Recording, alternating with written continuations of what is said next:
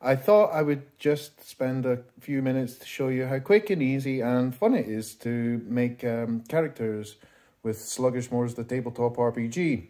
Almost everything is done using D6s. Sometimes it's D66, where that will be the tens and that will be the units. But first of all, let's see what type of being we are. 3. We are an Urgurgle Gnotep Flangetic, a UGF.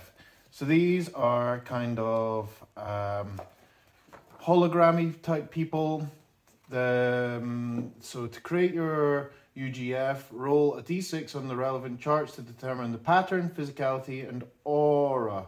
One funny thing about them is they're really, really heavy, so you got to watch out for them. Although they're beings made of light, hologram things, they're really heavy. So we need to roll on pattern, physicality, and aura.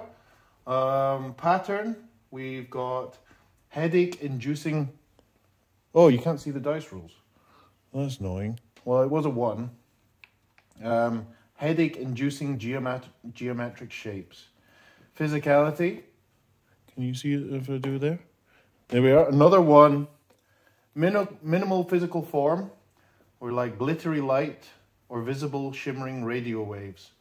And finally, our aura is 6. Indigo child. So usually 6s are good, 1s are less good, but it's not as obvious as that. So all these are more elaborated on the treasure section. So if we see here, what did we have? Oh, can you see that all right? Yeah, headache. So we've got +1 to id. We can cause headaches using that. Physicality, we can move as dust in the air.